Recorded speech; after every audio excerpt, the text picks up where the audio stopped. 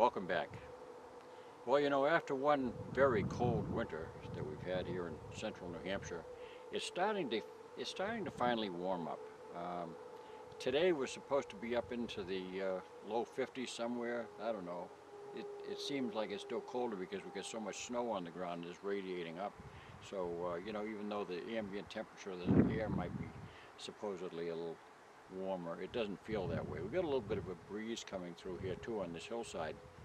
But I wanted to get out and do a little bit of filming, and I have a couple of special things I wanted to do. I want to talk about a couple of very special Winchesters, and also I want to give you a view of what our New Hampshire looks like from the air. I've got with me a drone here, a Mavic Air 2, and by the way, you know, before you write and ask me if I've got the Part 107 authorization to do this, I'm a Part 107 licensed pilot. So we can get on with that and show you what the sky looks like and show you what the surrounds look like before the snow goes away. Take off.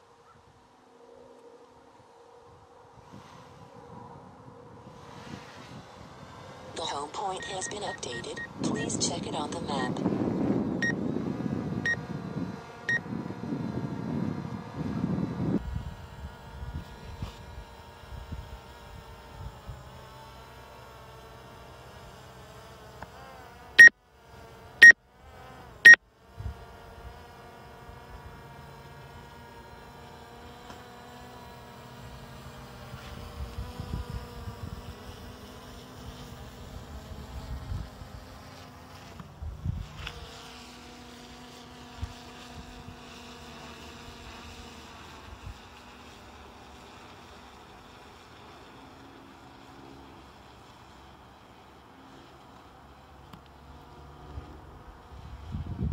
Well, let's take her up a bit and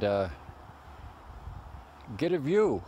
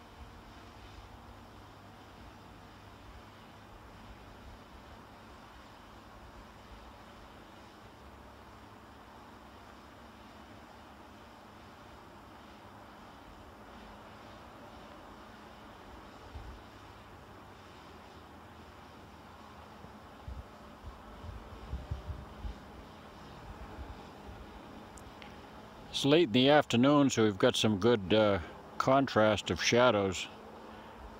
Good time for filming.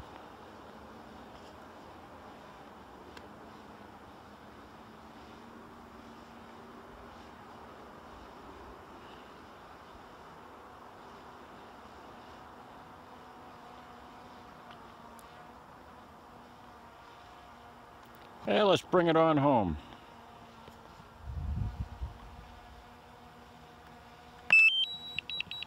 Go home.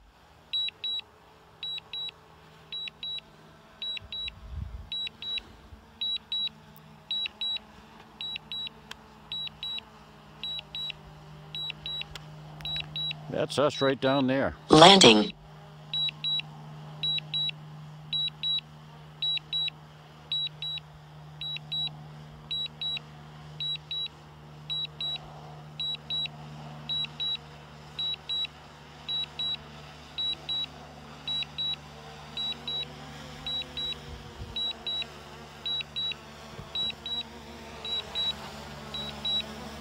See if I can pick it up in the sky.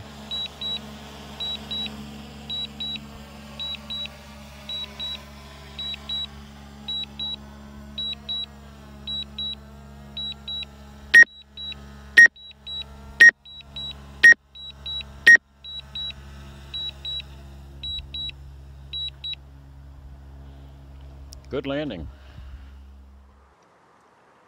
So, you might not think this is too special, but this is my 32 special.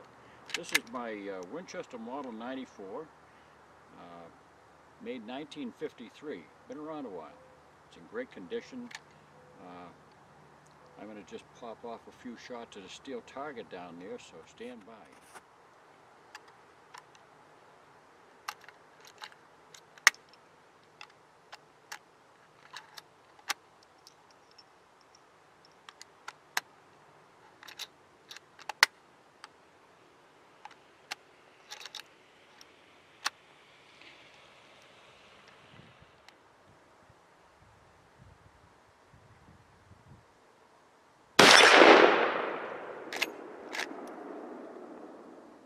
That's an 8-inch steel target, 50 yards. See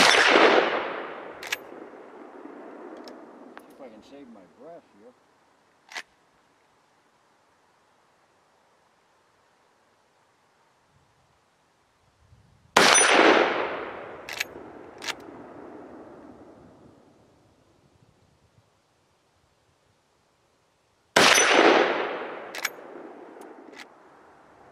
But here now, I've got something that's very special to me.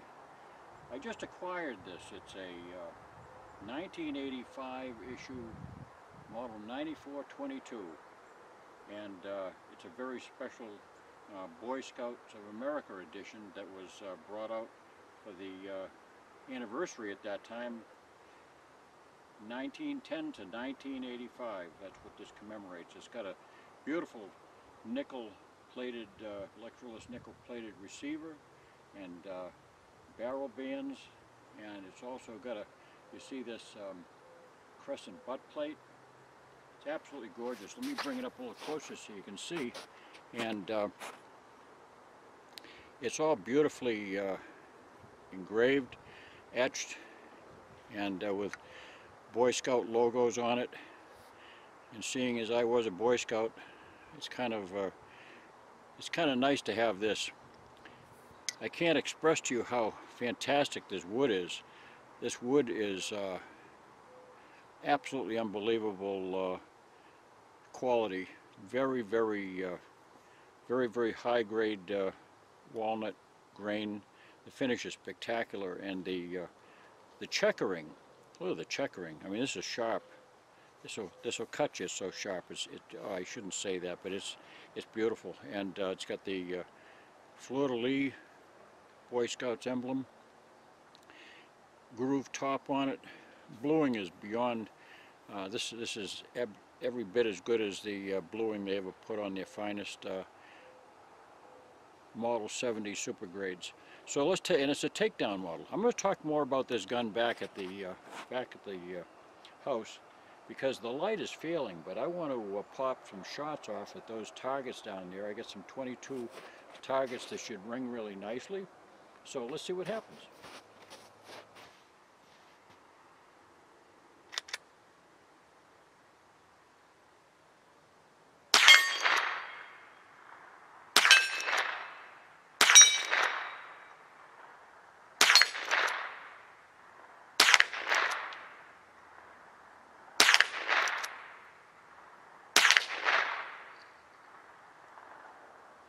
That was fun.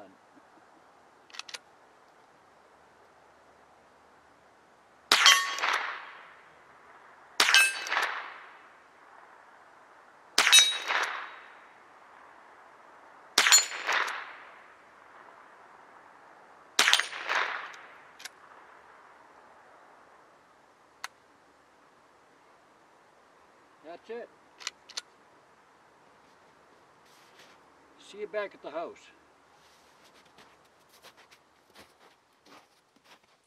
Well, I'm glad to be back in the comfort of my gun room here, and you know, it's way too late as far as I'm concerned to still have snow on the ground. We've still got 6 to 8 inches of snow, and single digits we're waking up to in the morning, and that's too cold for the middle of March.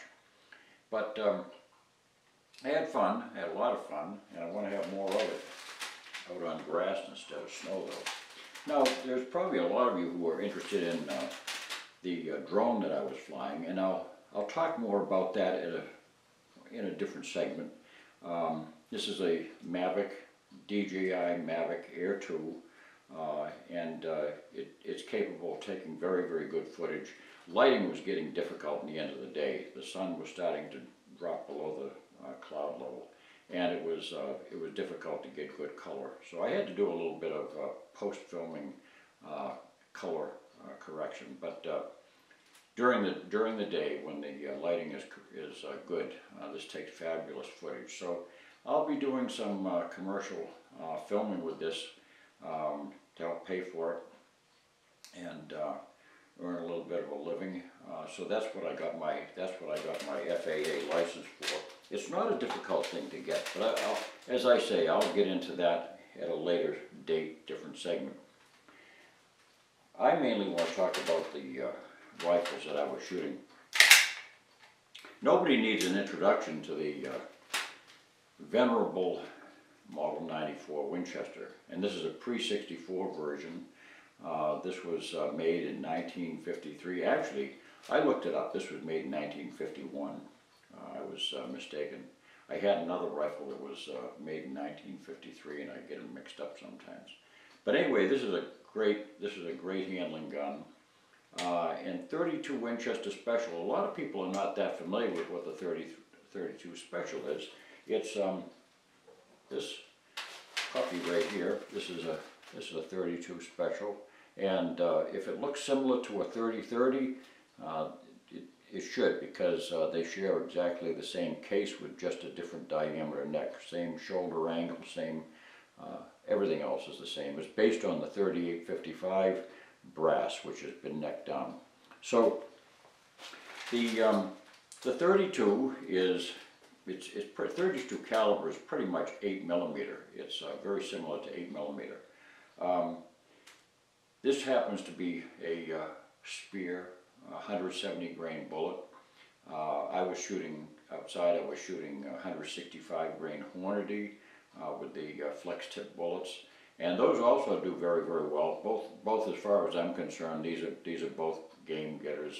They have equal authority on deer. I found in testing that this Spear 170 grain actually gives me a little bit better accuracy than the Hornady. The Hornady gives me a little bit better, you know, it has a little bit more streamlined profile, so therefore it has a better ballistic coefficient. But you know, within the operating range of the 32 Special, which is 125, 150 yards, that's, you know, you're pretty much in that ballpark with this rifle, no matter what. So it's a moot point whether or not it's got a flex tip and can theoretically get out to it. You know, I don't buy that nonsense of 250 yard 30-30s and 32 Specials. It's just that's really pushing the envelope, because this rifle itself is just not inclined to shoot that accurately. I don't want people writing to me and telling me how they get MOA out of a Model 30, you know, Model 94 and that sort of thing, because it just doesn't happen. It's just not that type of gun. These are well made. These guns were, this Model 94 was introduced by John Browning. He basically, you know, he took the Winchester lever action concept and he perfected it, you know. And the Model 92 has, you know, that's got the internal workings, slightly shorter receiver. It's got the internal workings that's matched up for pistol cartridges, like the 4440 and now the 45 Colt for some people. They're interested in that cartridge for cowboy shooting and stuff. But this is the longer action, which is enabled by having this toggle link down here that drops down, and that geometry allows it to throw the bolt back a lot farther, another 1.5 inches or so farther, without having a longer stroke of the lever. So these are very, very meticulously designed. I mean, there's a lot of moving parts in here. You know, you look at the inside workings of a Model 94 and you say that the guy was more than clever. He was quite an engineer. He used to dream this stuff up, I think, you know, on a napkin and put it together. But this gun's pretty accurate. You know, this gun is capable of, on a good day, on a very good day, it'll shoot maybe 3.5-inch groups with good loads at 100 yards. But that's certainly sufficient for deer hunting in New England, where most shots, frankly, are taken at less than 30 yards or so. And hits with authority.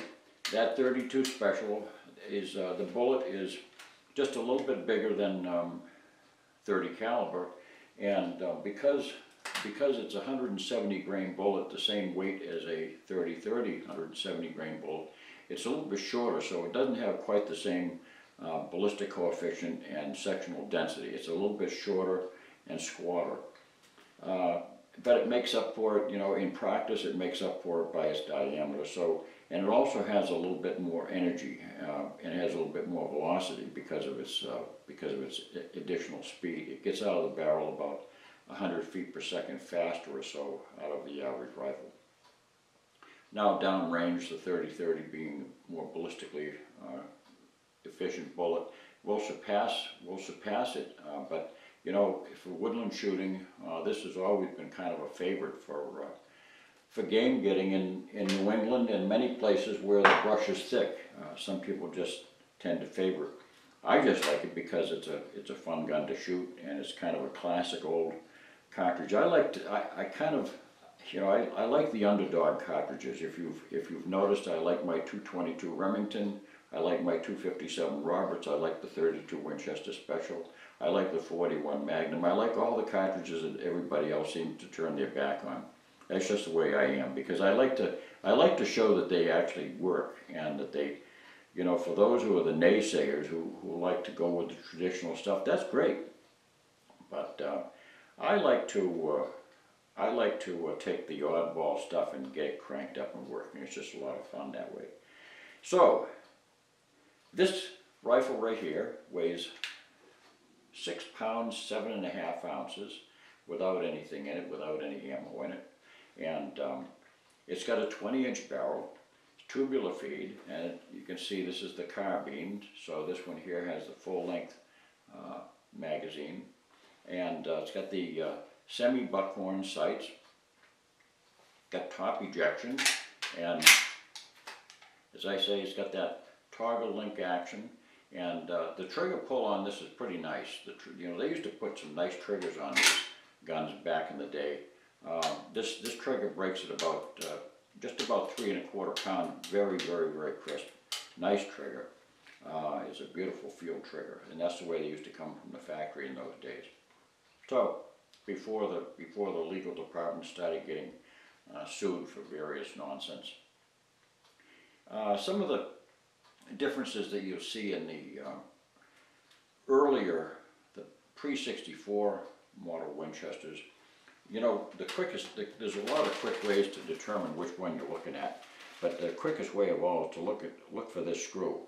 Pre-64 model Winchesters had this screw right here, which secured this crossbolt pin, and post-64 Winchesters that were made from 1964 on did not have that. So that's a very, very quick way of telling immediately if you have a pre or post 64.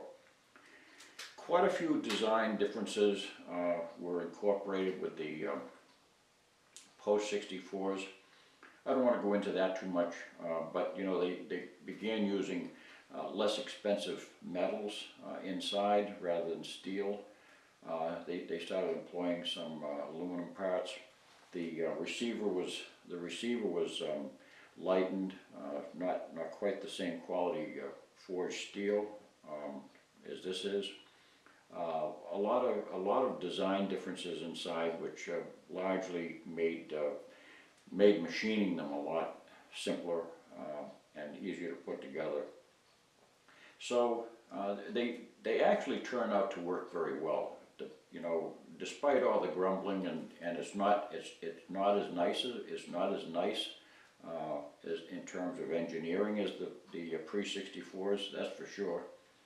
But you know, the newer ones, they've all proven that they can bring home the game. They can all bring home the deer the same way. So they shoot pretty nicely.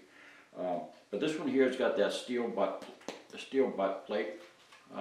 They continued that until I'm not sure when they stopped. I think that was all the way up until the transition to the post-64 models. So that's that. It's a side loading port right here for the tubular feed. And as you can see, I was having a little bit of difficulty with those Hornady Spire Point bullets. They're not as easy to feed. These spear blunt tip bullets, and these are not that blunt tip. These actually are pretty good ballistic coefficient. They're blunt enough to prevent, you know, chain reaction and chain detonation in the magazine tube. But these here are actually very flat shooting for a 32 special. And they with my sight cranked only up to the second step on my notch here, I'm all the way up to 100 yards. So with no trouble at all, without changing my point of impact. So that's that fine rifle. Now, what about that beauty that I was shooting afterwards? This is nice.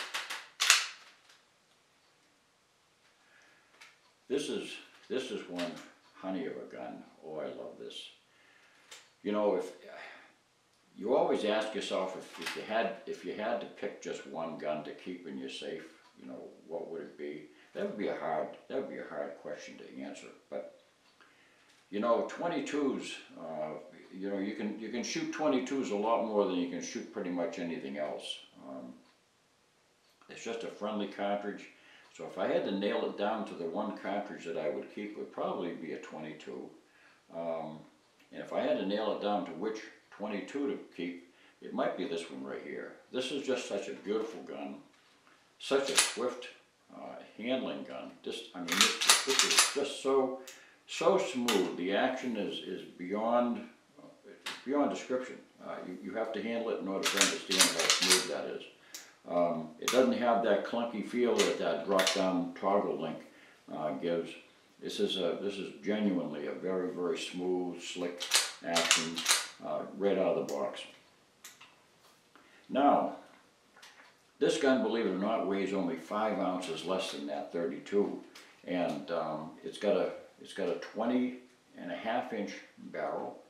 You know, you can pretty well see where the 5 ounces disappeared. The receiver is a little bit shorter, probably by that 1/2 inch, which means that they added it to the barrel too. But they handle virtually the same. The detailing on this is just superb. Let me bring it up a little bit closer so you can see. This is a commemorative model. This is the Boy Scout commemorative. Now, I received this gun in as new condition with the box intact, all the paperwork, the original string tag. Really wasn't a string. It's a, you know, it was one of those bead tags, which once you snap it, you know that it's undone. But this gun had never been fired before since it was built in 1985. You know, at my age, I don't want people to tell me that I shouldn't fire this. You know, I'm not buying green bananas at my age, and I'm not buying guns to look at. I'm buying guns to have fun and shoot. You know, this is what this gun is for. This is for shooting, and I wanted to have something that I could enjoy looking at as much as shooting. The engraving on this is probably some sort of machine engraving. It does not look like it's etched, but it could be. I'm not sure. It actually is brilliantly done. I don't know if you could pick that up with the lighting here. but it's got Boy Scout motto, Boy Scout logo. It's got a lot of detailing here. You know, it's got knots and bends, different things here, detailing. And on the receiver here on this side, you can see there's also scouting scenes. Let's see, this one here's got, what am I looking at upside down? This side's got a couple of kids on a canoe. There's a scout in the middle here, and there's a couple of hikers. You can see that. You probably see that better if I turn it to the light. By the way, I splurged on some regulation lighting here so that so I can produce a little more passable video, so that it's a little bit more easy to watch. But it's got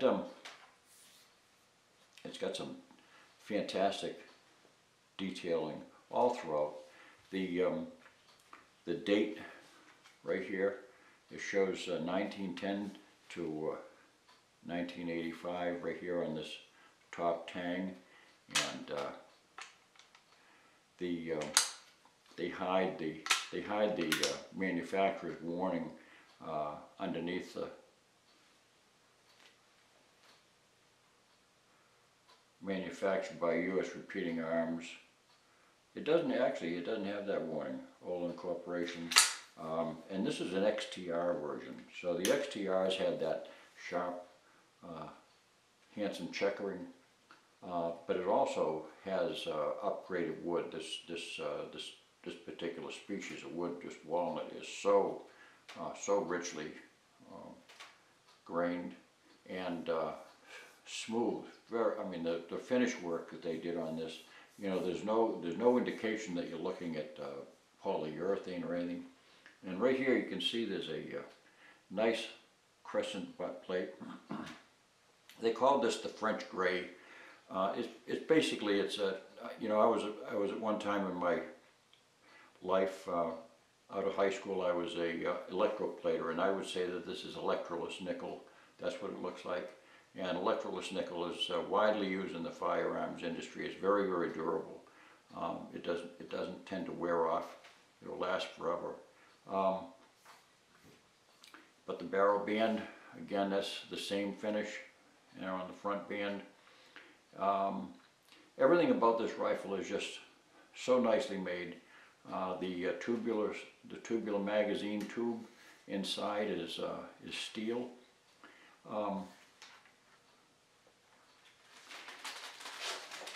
The gun was brought out in 1972. Now, and its production ran until 2005. And it spanned the era of Winchester's initial closing and being turned over to U.S. Repeating Arms. So it spans that history. It was made in various forms, different carbine and rifle versions, and it was made in a few commemoratives. The Annie Oakley commemorative version, which is highly prized. This one here was also made in a gold-plated version of this gun, which was called the Eagle Scout edition, and I understand that was only available to those who were actually Eagle Scouts. The box that this came in, I don't have it right handy to show you, but the box that this came in was detailed with all kinds of artistry illustrations on the outside, very much like Norman Rockwell. And Norman Rockwell used to do the illustrations for Boys Life magazine back when I was a kid. So, although Norman Rockwell was no longer doing illustrations for anybody when this gun came out, I'm not sure whether he was alive back then or not. But so that's how this gun was conceived, and like I showed you before, it's got the fleur-de-lis on the stock. It's just an exquisitely made gun and quite accurate. So let's talk about the history of the gun a little bit. In 1964, Winchester really disappointed an awful lot of people by downgrading the machine work on their various firearms. They had discontinued the Model 12 shotgun, the Model 61 pump action rifle. They had basically, cheapened in many regards the Model 94 Winchester, and by that time they had discontinued the Model 92. The Model 70 had undergone some machine changes, though they were not that big a deal, I suppose. They're still great rifles. They had eliminated the control round feed and had gone to a push feed system, which enabled a lot less production time and machine work. And they were competing in those days. There weren't too many firearms companies in the United States. It was Savage, Winchester, Remington, and Marlin, and that was about it. And Mossberg. But aside from that, you really didn't. But it was Winchester and Remington down the line. They were the two companies that were battling it out constantly, head to head, in both cartridges. They were always trying to stay ahead of the game. And Savage was by that time really, they were sagging in popularity and in sales because their Model 99 flagship gun was basically, the tooling has started to wear and at the factory, and people were starting to lose interest in the Model 99. There were a number of reasons why Savage was starting to sag, and I'm glad to see that they're back now on top and producing some of the best firearms again. But when Winchester and Remington were in heated competition, everything that they could possibly do to help their sales was being done, and to help their profit margins. But Winchester had, by 1972, just a few years after the '64, what a lot of people consider their demise, Winchester decided that they had to reestablish their credibility, and so they wanted to introduce a gun that would do that, and it was the Model 94-22 that they used to reestablish their credibility in terms of gun making. And so they put all stops were pulled. CNC machining was just starting to come in. Computer control machining was just starting to come about, and it was first employed with this gun, and so they could take advantage of some cost-cutting practices while still producing a solid steel receiver with solid steel parts. Everything about this gun is precision. I mean, it operates like a Swiss watch, and it's the lock work inside is fabulous. I'll take this apart on the bench sometime when I get my camera set up over there, and we can go inside and take a look at all the workings. But this is such a grandly made gun. Now,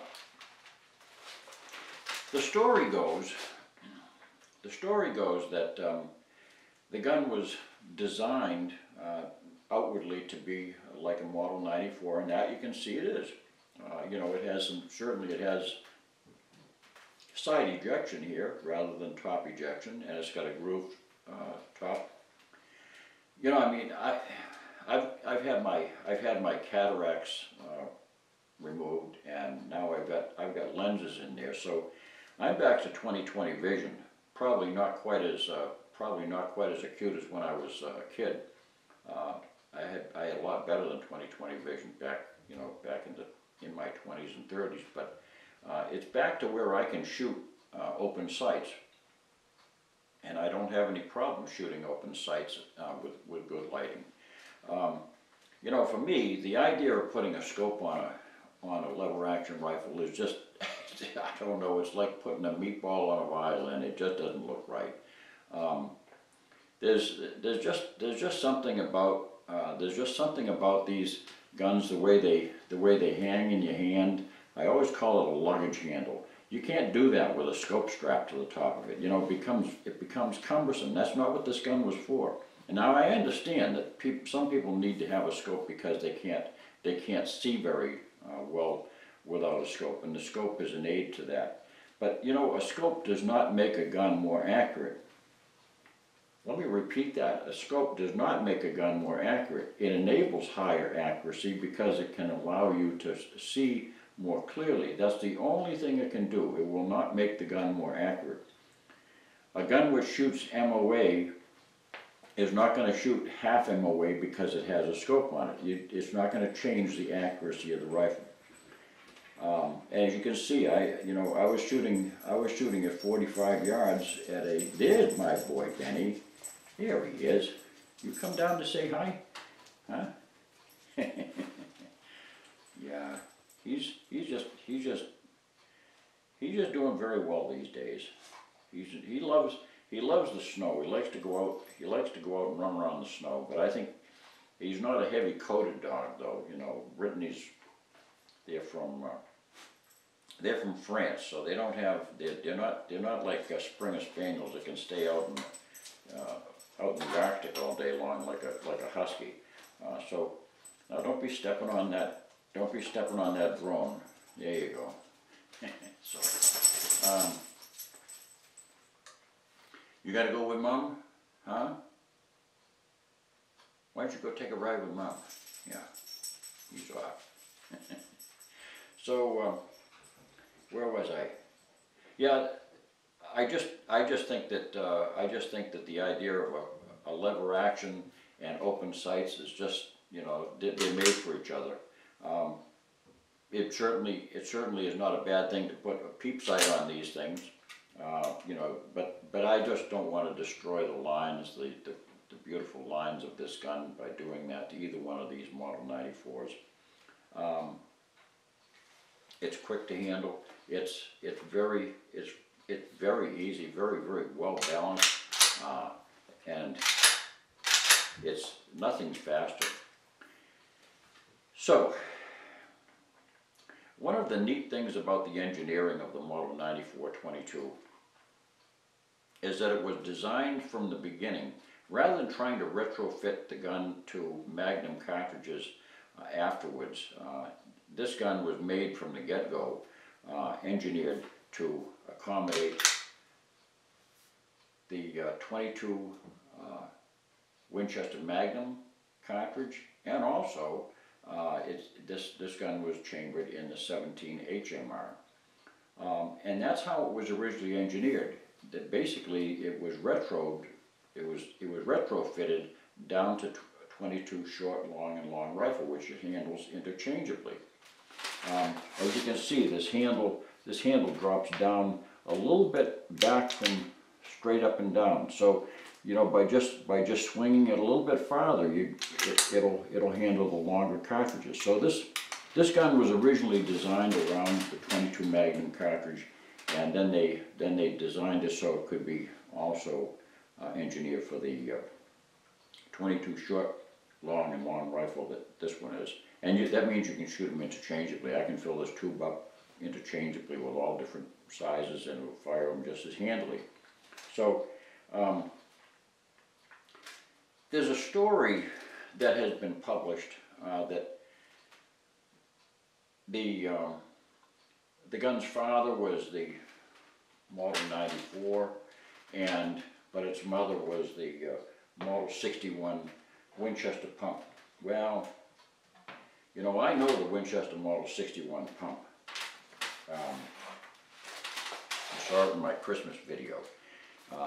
This is the that was also a John Browning design, and here's the this book here. If you ever want to get any of these books, you just go to Cornell Publications, and they have this is an actual bench book. This was done by a gentleman by the name of A.A. Arnold. he did hand drawings.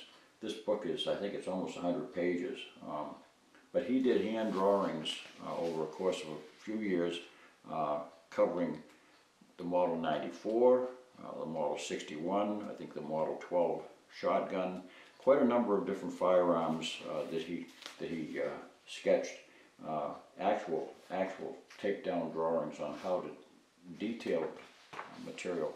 So this is a great book here. But you can go through this and you're not going to find too many similarities other than the tubular magazine. Tubular magazine, the fact that it's got, you know, it's got a stock on it. There's not a lot, and it's got a barrel. There aren't too many similarities in the action.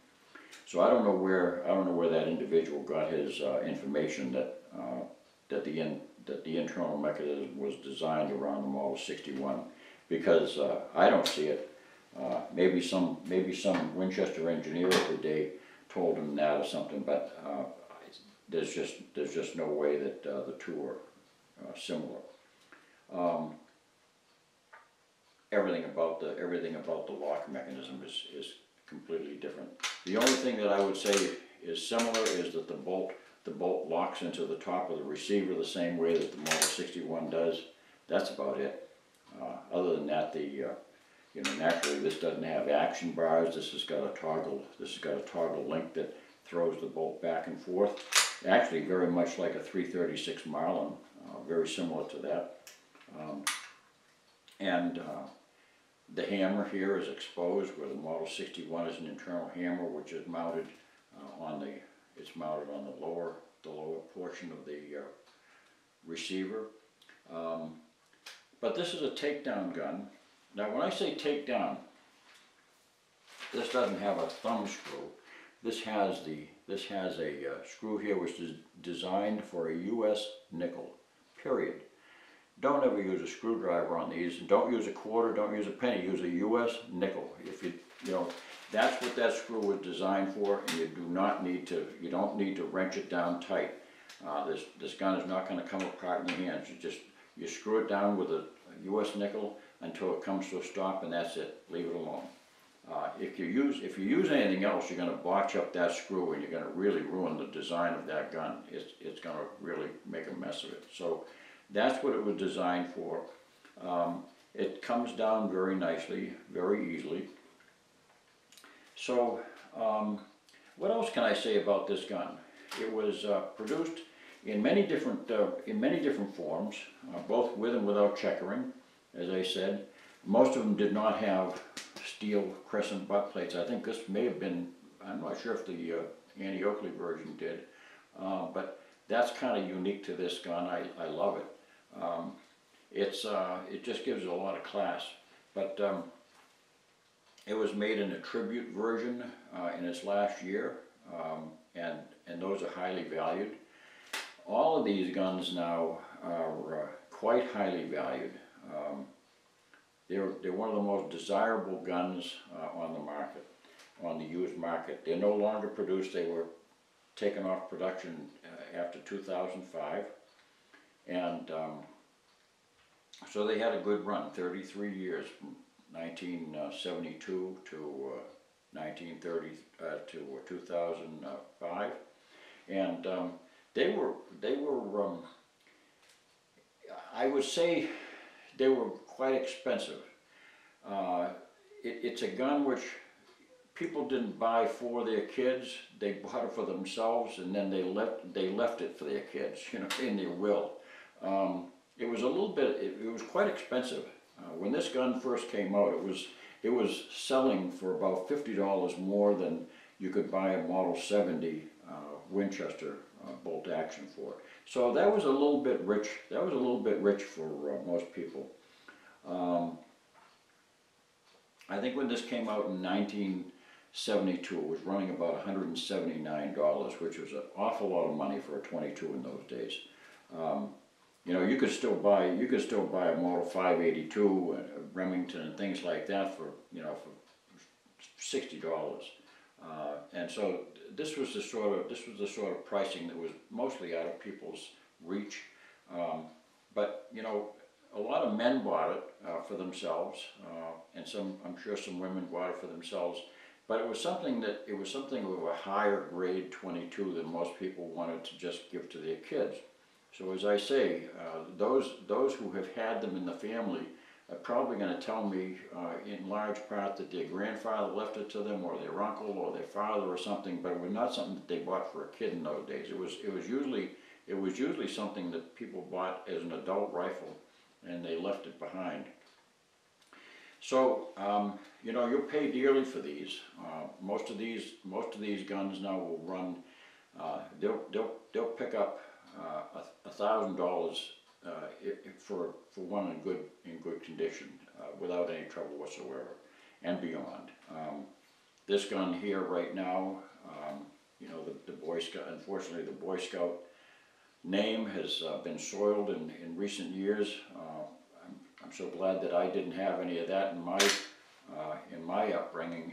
I had just fantastic guys that you know, taught us scouting, and you know, they were our neighborhood fathers. They were fantastic guys. I mean, they taught us the stuff that they learned growing up and when they were kids in scouting, and some of the things that they taught us that they brought home from World War II. There were a lot of great stories that we got in our scouting. It was a good upbringing. So to me, this is a very special gun. I enjoy looking at it. I enjoy shooting it. I would enjoy shooting this if it was a blued gun, but you know, I very much like the aesthetics of, you know, how a gun looks. I'm very much that way. So